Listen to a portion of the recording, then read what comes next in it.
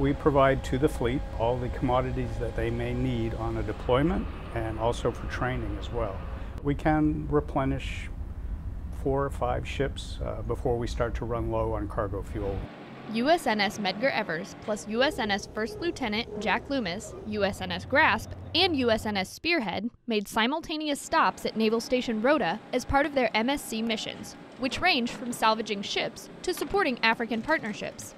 One Navy diver was proud to be a part of the USNS Grasp team. It's excellent to know that we can take a group of a small team of Navy divers and go anywhere in the Mediterranean and anywhere across Africa and perform our mission and do work with our foreign counterparts. So it's exciting, and it's a challenging job that everybody enjoys. There are nearly 100 U.S. naval support ships assisting the Navy worldwide. From Naval Station Rota, I'm Petty Officer Michaela Garrison.